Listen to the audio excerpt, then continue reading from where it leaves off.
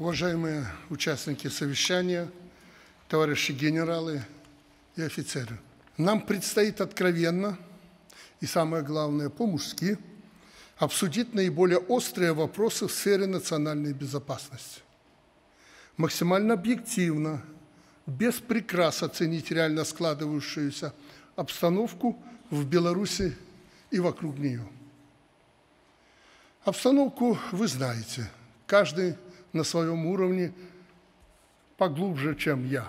Давайте посмотрим на обстановку через призму экзистенциальных угроз. Угроз, которые возникли не сегодня и не вчера. Вы знаете, что мало их видеть, надо понимать глобальную политическую конъюнктуру, объективно оценивать причины и предпосылки. Особенно сейчас, когда мир снова подошел к краю пропасти. Нет на планете страны и народа, которые последние десятки лет могли бы чувствовать себя в абсолютной безопасности. Военная сила вновь стала главным аргументом мировых центров решения вопроса. Как будто и не было миллионных потерь и ужасов Первой и Второй мировых войн. Теперь нас буквально накрыло информационной волной так называемого предчувствия Третьей мировой войны, о котором только не сказал ленивый. И основания для опасения есть. Посмотрите на тенденцию к росту количества горячих точек. Только за прошлый год были развязаны или продолжались более 25 военных конфликтов. Это в различных регионах и континентах. И почти каждый используется как повод ввести миротворческий контингент. Сначала развязываются конфликты, а потом предлагают умиротворять. Вы знаете для чего. Чтобы расставить людей с оружием, обозначить зону своего влияния, то есть мир методично превращается в полигон глобального противостояния. Вы видите, что происходит на Ближнем Востоке. Уже открыто звучат угрозы применения ядерного оружия. Целые города стираются с лица земли вместе с их мирными жителями. И оказывается, так можно делать, не попадая под санкции, не становясь изгоем в глазах так называемого цивилизованного общества, носителей истинных демократических ценностей. Неспокойнее ситуация и на европейском континенте, в том числе возле наших границ. В непосредственной близости от Беларуси и России в рамках операций Альянса, проводимых в Европе, размещены около 32 тысяч военнослужащих объединенных вооруженных сил НАТО и США. Это более 1 тысячи единиц бронетехники, около 160 артиллерийских систем и минометов, 235 самолетов и вертолетов. Все это говорит, как минимум, о демонстрации силы. О том, что мы фактически находимся в эпицентре затянувшегося крупнейшего военно-политического кризиса с использованием старых, как мир, методов устрашения. Прогнозы неутешительные. Аппетиты и активность коллективного Запада будут только нарастать. Вашингтон и его союзники продолжат расширять НАТО. Ситуация для них более чем благоприятная. Скажу прямо, без лишней дипломатии, почти все европейские лидеры превратились в подданных Соединенных Штатов Америки. В том, чья политика, чьи интересы доминируют на территории Евросоюза, нет никаких сомнений. Вступление в НАТО Финляндии, а вот-вот и Швеции, это очередной этап экспансии на восток. Будут втягивать в альянс Боснию, Герцеговину, Молдову, Грузию, Сербию. И все это будет по сценарию Украины. Вспомните, чем закончились игры с украинскими лидерами в так называемую партнерскую политику. Партнерство предлагали. Формированием прослойки агентов перемен для последующей смены военно-политической ориентации на прозападную и войной. Сейчас с Украиной также играют. туманная перспектива членства в блоке успешно используется западными кураторами для мотивации и подталкивания киевской власти к продолжению боевых действий. И нас хотят всеми правдами и неправдами втянуть в эту войну. В этом их стратегия. У нас на руках закрытая информация, о которой я хотел бы вам кратко сказать. Мы точно знаем, что думает по этому поводу начальник генерального штаба одной из ведущих стран НАТО. Цитата. «Мы не смогли вовлечь Беларусь в конфликт. Активное участие Минска в войне подорвало бы режим Беларуси и Лукашенко. Эта возможность все еще открыта». И поляки подвизгивают. Война в Украине дает им возможность сменить белорусский режим, нашим беглым. Это цитаты. За этими словесными играми стоит желание наконец-таки удовлетворить свои застарелые территориальные амбиции. Я уже об этом говорил, но повторю еще раз, абсолютно точно цитируя. Они в Европе считают, что, дословно, по итогам этой войны должны произойти территориальные изменения. Польша имеет законные права на часть современной Беларуси. Законные права. А демократическая, подчеркиваю, демократическая Беларусь в качестве компенсации должна получить часть территорий побежденной России. Вот и вся стратегия. Закрытое совещание руководителей ястребов. Повыше уровнем, чем у нас люди в этом зале. Таким образом формируются предпосылки для нового передела европейского континента. И наши беглые мечтают стать участниками этого процесса. Вот территориальный передел – это было на переговорах с нашими беглыми, да? Тихушками, лохушками. Это с ними переговоры были. У бенефициаров войны нет интереса останавливать бойню внутри чужого для них народа.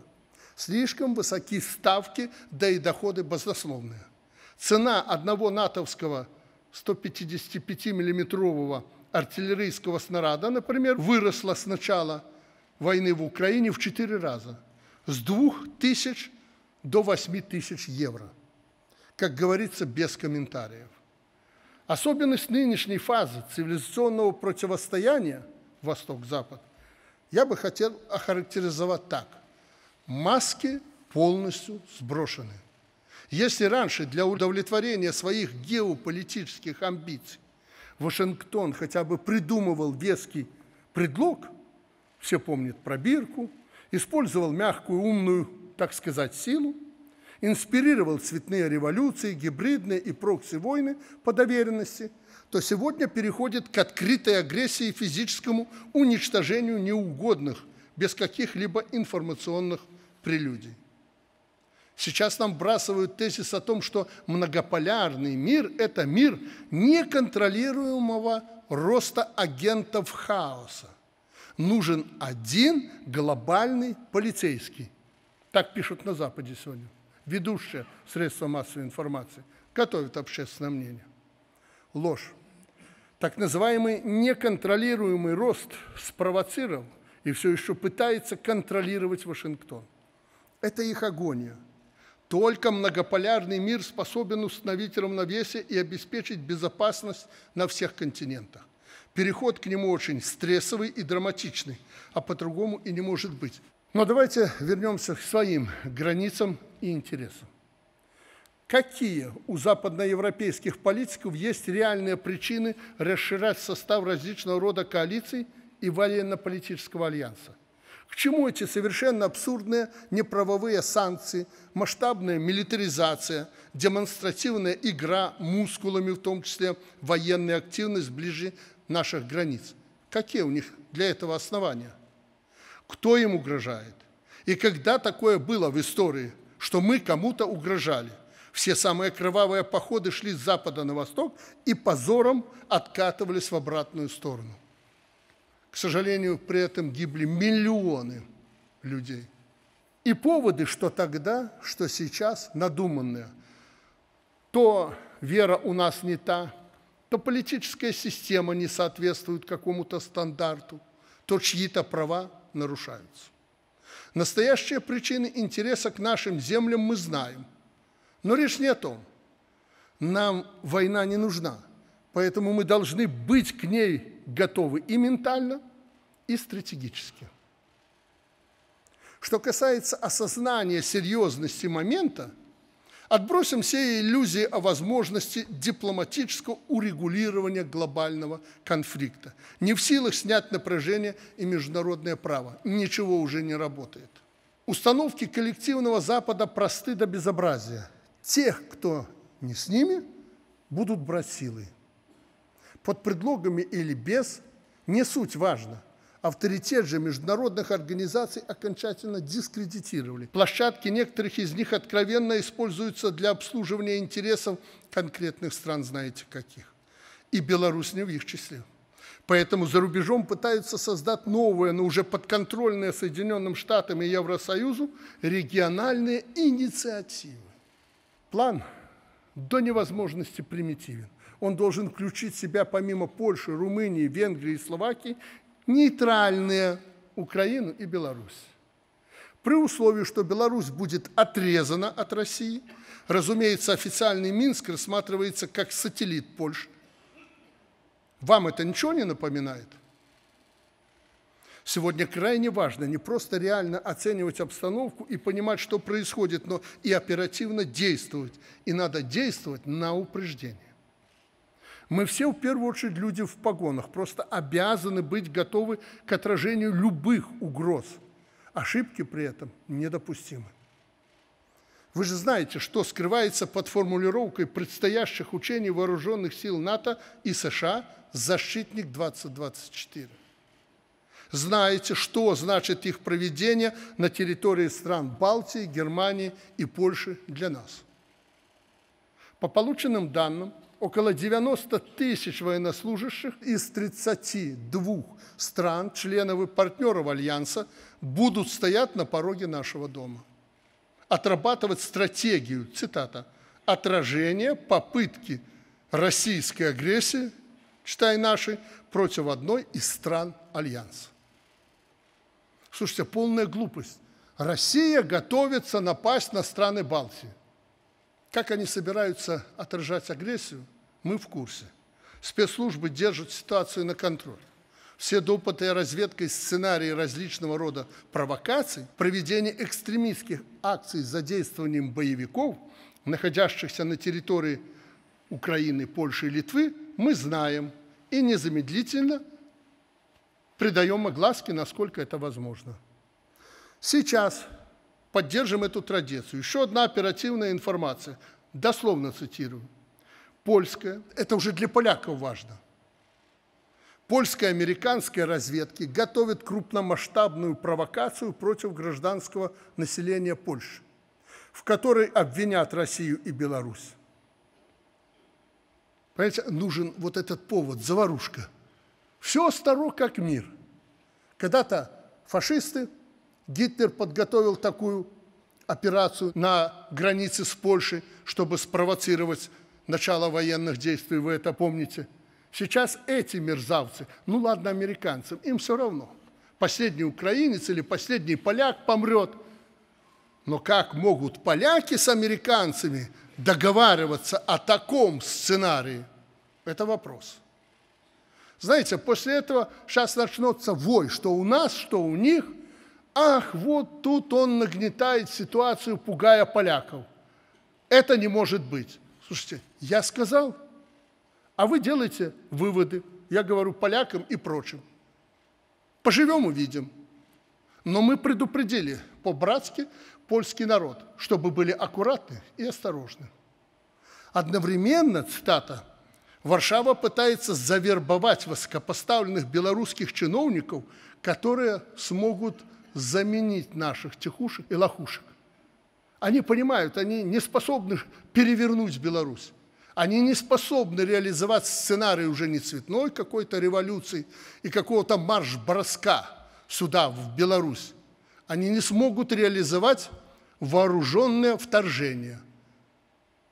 Мы следим за этим процессом, мы видим их подходы к руководителям как в сфере военной, так и гражданской. Они будут искать и создавать новых, лояльных Западу и более эффективных деятелей здесь. В ход пойдут все методы, от банального подкупа, шантажа до угроз жизни и здоровью вам, нам, вашим близким и родным. Мы это чувствуем. В фокусе внимания может быть кто угодно. Все должны понимать реальную обстановку и нашу осведомленность и здесь, и там. Это принципиальная позиция, тем более сейчас, накануне разного рода политических событий у нас. В ближайшее время пройдут важнейшие для страны мероприятия: единый день голосования, формирование ВНС. Нас снова попробуют расшатать. Это очевидно. Схема не изменилась, но мы должны быть готовы к тому, что они придумают новые триггеры для дестабилизации общества. Если отбросить все фейки и шелуху, то сегодня наши беглые, их зарубежные кураторы от спецслужб прорабатывают 3 основных сценария своих действий на данный период. Это не выдумка Лукашенко или наших спецслужб. Это взято у них. И спасибо нашей разведке и ребятам, я вот Ивану Станиславовичу всегда говорю, таких ребят надо ценить как дороже золота они для нас. Они должны везде и всегда быть поддержаны.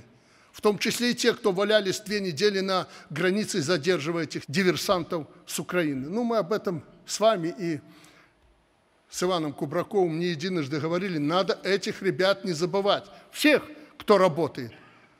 Ну, давайте откровенно. Многие из нас где-то спокойно в штабах и прочее выполняют свою работу нужную. Но эти сегодня воюют. И их нужно поддерживать, в том числе и разведчиков. И чтобы вы не думали, что вот тут я сказал про электоральную кампанию, завтра там выборы уже сегодня начались, да? Не в этом дело, мужики. Сейчас вы по сценариям поймете. Не в этом дело, что завтра выборы. Да проведем мы с вами выборы. Я уже открыто сказал, никто никому власть вот так вот на тарелочке не принесет и не отдаст. Потому что для Беларуси власть больше, чем власть. Вопрос не в этом. Сейчас поймете, я сказал о сценариях. Их 3. Как они это трактуют. Первый, самый желанный для них, это организация государственного переворота, либо насильственный захват власти непосредственно в период проведения электоральных кампаний. Но при этом сами оценивают его как маловероятный. Реальных предпосылок для раскачивания ситуации по аналогии с 2020 годом они пока не видят. Это сейчас. Второй, основной, использование текущей избирательной кампании в качестве репетиции и начального этапа подготовки к госперевороту в ходе предстоящих президентских выборов в 2025 году. Пока мы получали эту информацию от наших спецслужб, вот генералы сидят наши, с которыми я обсуждал, я им прямо сказал, мужики, готовьтесь к 25-му.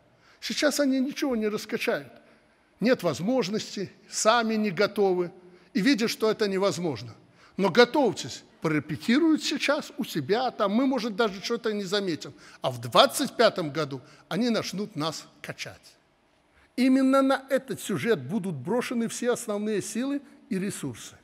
Активизирован процесс поиска новых точек кипения в обществе, способных спровоцировать новую волну протеста. Как я говорил ранее, за нами очень внимательно следят и ждут, когда мы, власть, сделает ошибку, чтобы ее максимально использовать в своих целях. Вот этого нам допустить нельзя. Вот в этом причина и суть всегда моих жестких требований. Я уже оправдывался недавно и проводя совещание с вузовцами и Белкомсоюзом. Отсюда, чтобы вы не расслабились. Особенно мы, люди в погонах, если мы расслабимся и прозеваем, хана будет нам и нашей стране. Третий сценарий.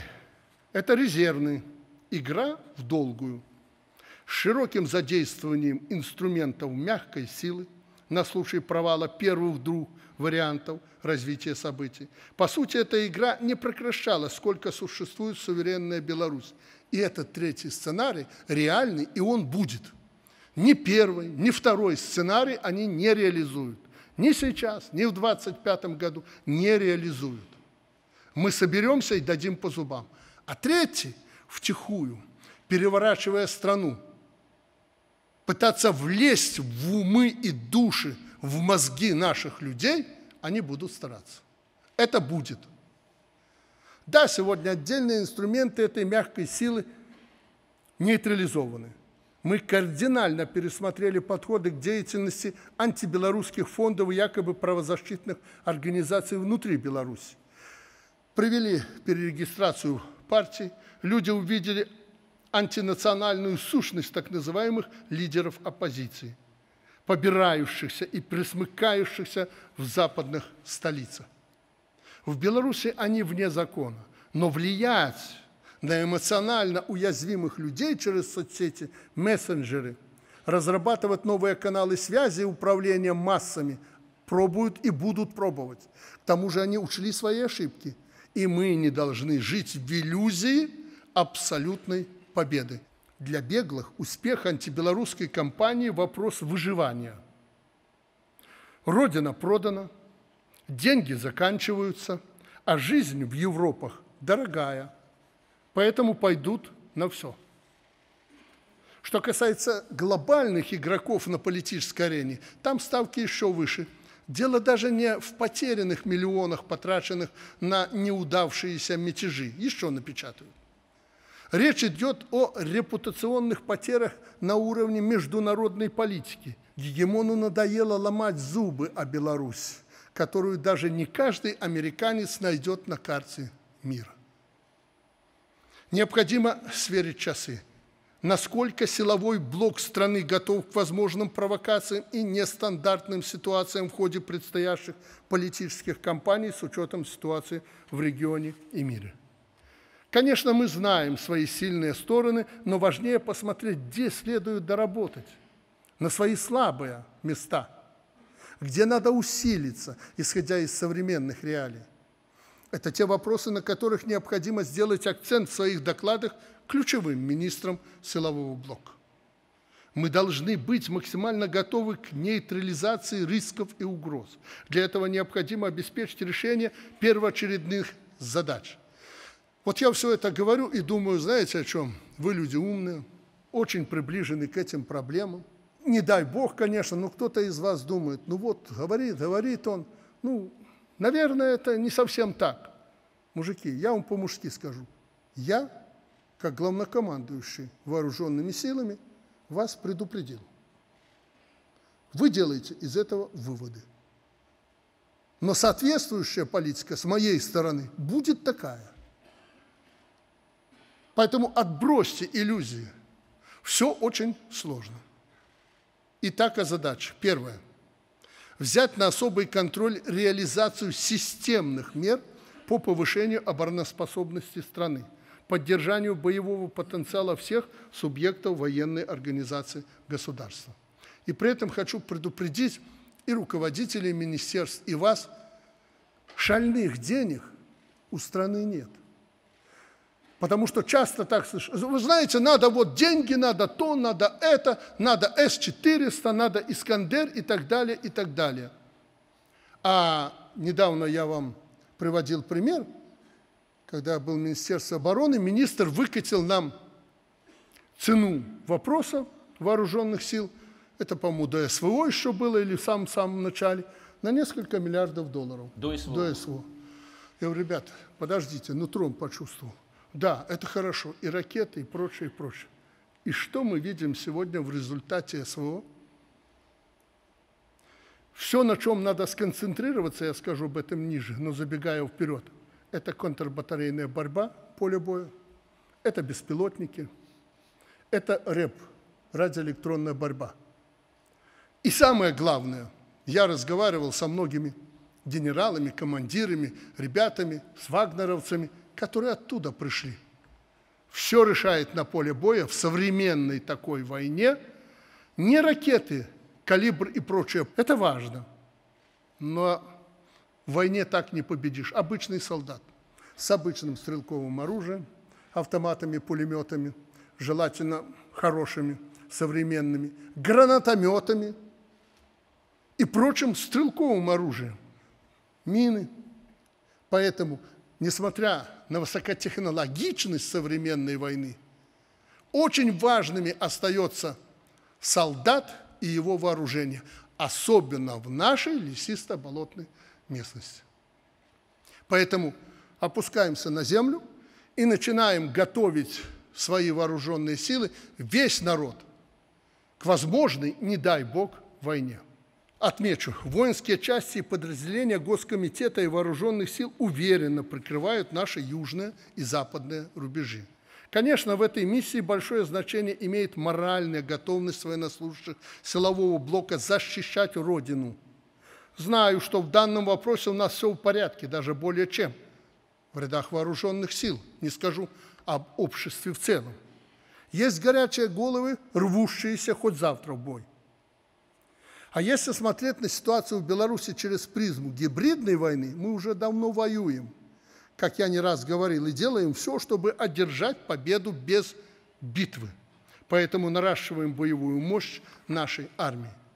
В целях укрепления обороноспособности скорректирована подготовка личного состава силовых ведомств с учетом специфики ведения современных войн. Дали свои результаты проведенные совместные занятия с подразделениями Вооруженных сил России, и мы поняли, что мы не хуже их. ЧВК «Вагнер».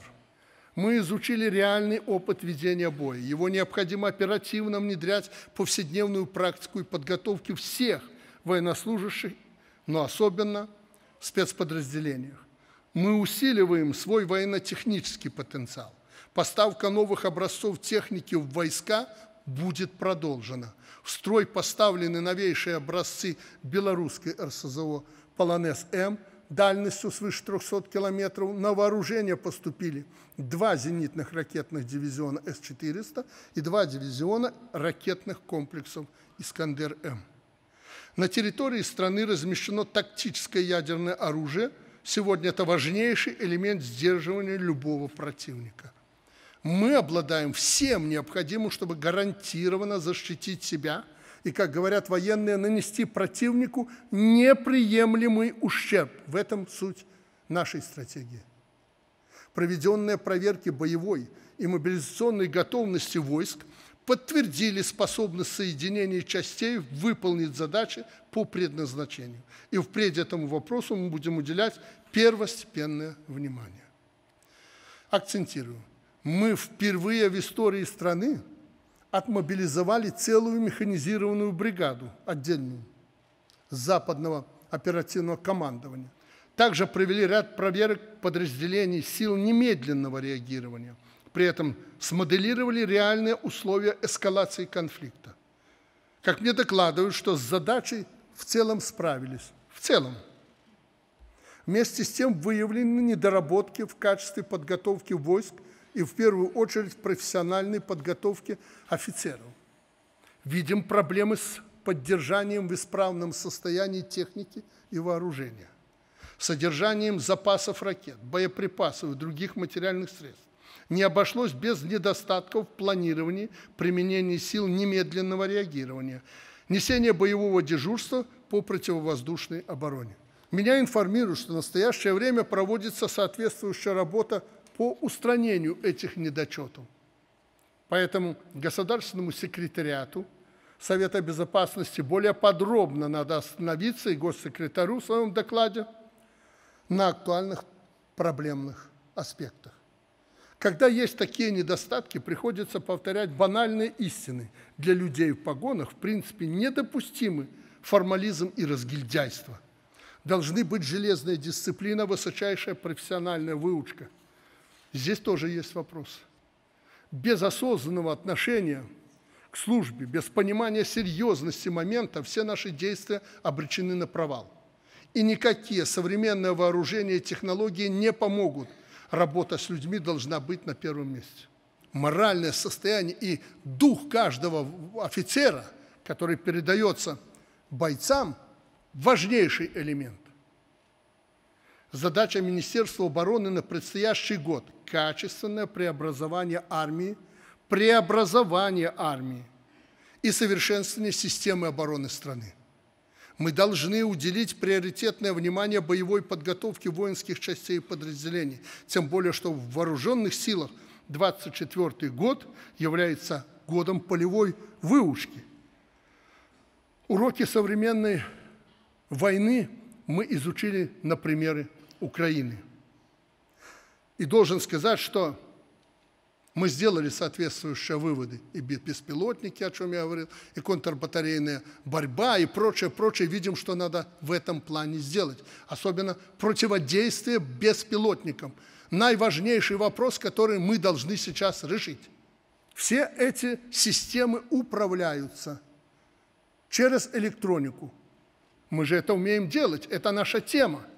Поэтому мы должны научиться подавлять беспилотники. Сегодня уже термин, я смотрю, вот по украинской войне, термин появился – рой беспилотников. Они запускают их сотнями на объекты с очень опасными минами и снарядами. Как вы против них будете бороться? Сбить их физически практически невозможно. Поэтому рэп и еще раз рэп. Сегодня каждый, кто стоит на охране государства или будет призван под ружье, должен четко понимать, как ему действовать, какие задачи он выполняет. Это касается всех, в том числе территориальной обороны и народного ополчения. Подойдя к вопросу создания данных формирований территориальной обороны и народного ополчения, мы провели серьезную работу по совершенствованию законодательства. Все законодательно вопросы решены.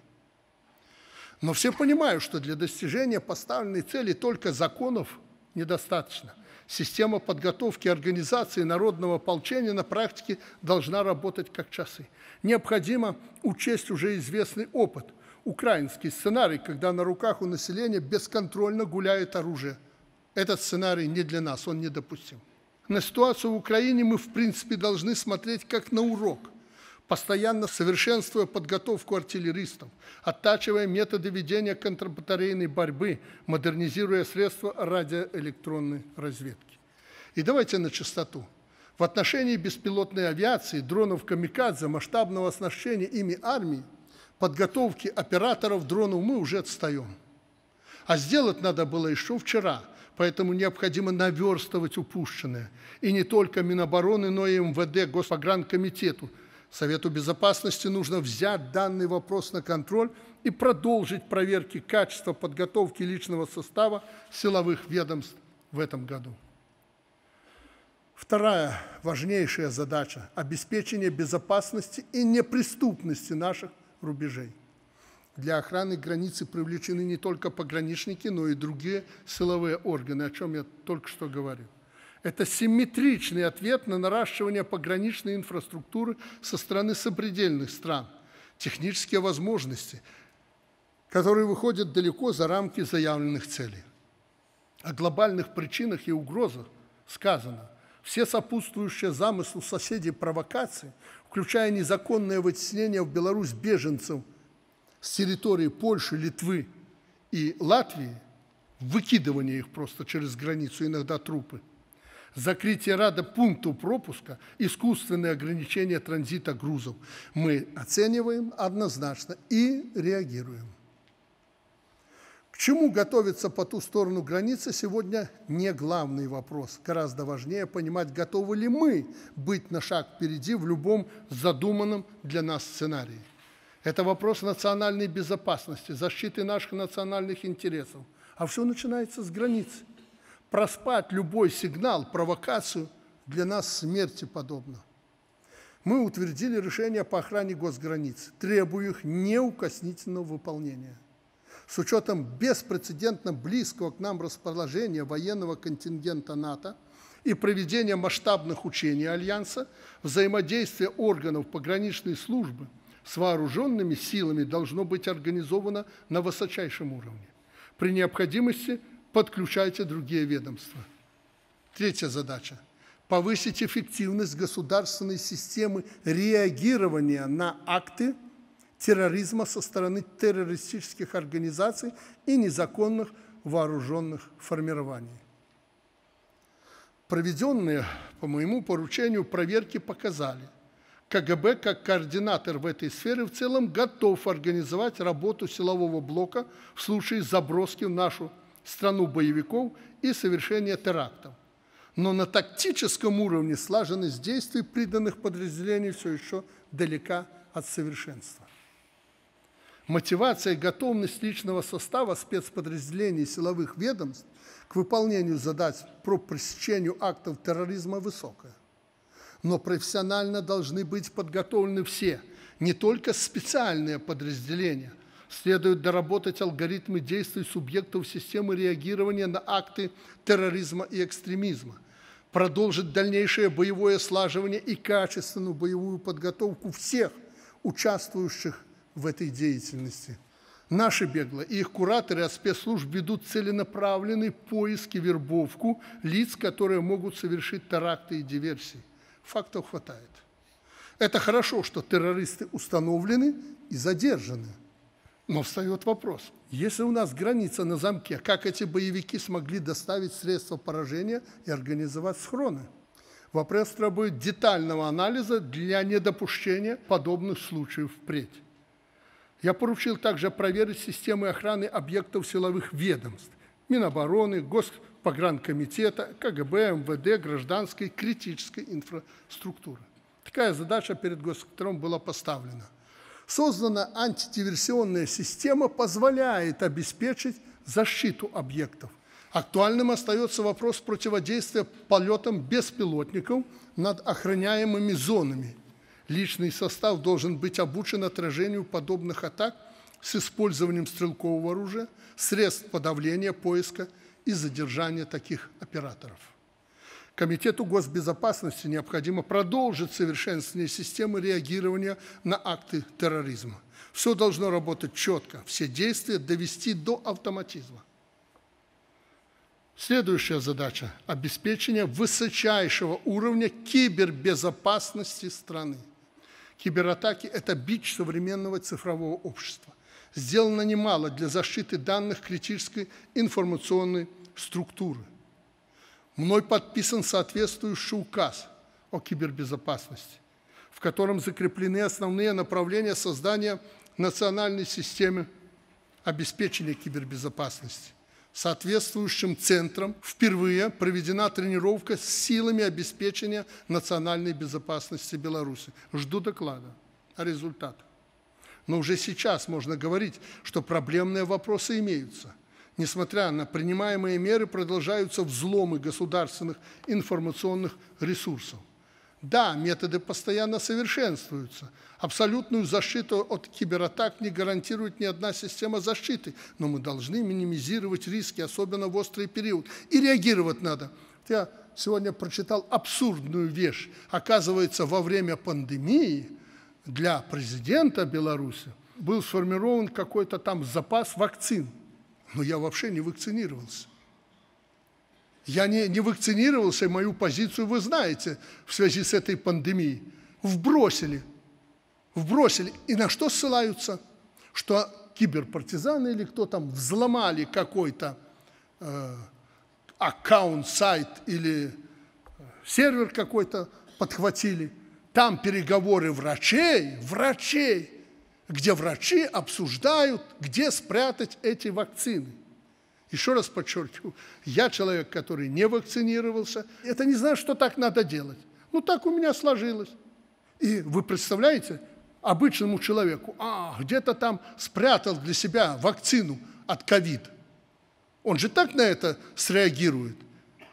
Каждому, наверное, не объяснишь, поэтому надо правильно, вовремя на это реагировать. Разумно реагировать. Вот я, допустим, сейчас реагирую. И потом, какие врачи будут обсуждать лекарства, вакцины для президента? Начальник службы безопасности – единственный человек, который может знать эту информацию. Но он впервые слышит то, о чем я сказал. И это мелочь. Но постоянно будут подтачивать наших людей, влазить в их мозги. Надо уметь на это реагировать. Мы это умеем делать, что-то делаем, но пока слабо. Следующая задача. Всем правоохранительным органам, в первую очередь МВД и МЧС, люди должны чувствовать себя в безопасности дома. на работе, на улице, в любое время суток. Да, уровень преступности снижается. Показатели, в общем-то, неплохие. Уменьшилось количество особо тяжких, менее тяжких противоправных деяний, об этом скажут. Вместе с тем отмечается негативная тенденция. Растет количество мошенничеств, вымогательств и киберпреступлений. Здесь важно, чтобы за сухой отчетностью не оставалось нерешенных вопросов, поломанных судеб людей. Я уже дал соответствующее поручение по совершенствованию норм уголовного законодательства. Надо оперативно провести эту работу. Как мне докладывают, приняты дополнительные меры по оперативному раскрытию преступлений экстремистской направленности. Сегодня это важнейший аспект поддержания правопорядка, пресечение действий отморозков, а также профилактика заблудших, которые еще не до конца понимают, на что их нацеливают зарубежные кураторы. Мы же знаем, что уровень преступности – это своего рода срез проблем общества, как явных, так и латентных. Индикатор реальных вызовов и угроз национальной безопасности.